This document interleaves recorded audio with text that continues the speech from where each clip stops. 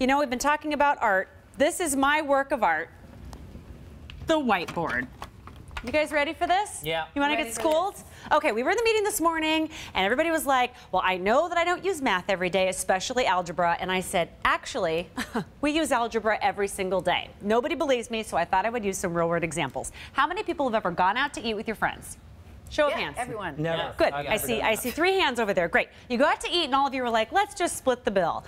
You know, you had 2 more drinks, but let's all split it evenly. The total of the bill was $200. Let's say you had a really good time.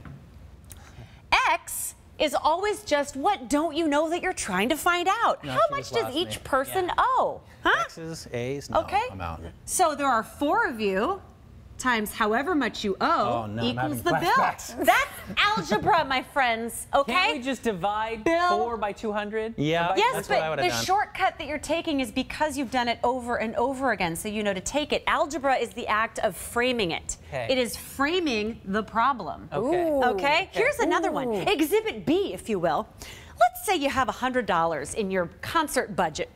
Tickets are $40.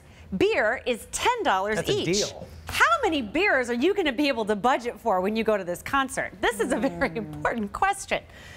Well, you've got, you know, I'm gonna just let's I don't rate need this. algebra All right, for that. okay. So you spent $40 already.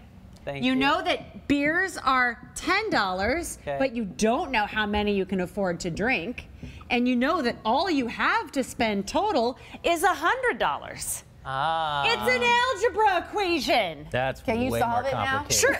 Sure. You subtract 40 from either side, and now you have 10x equals 60, and then you can get You're 6 not beers. helping. Did I do it?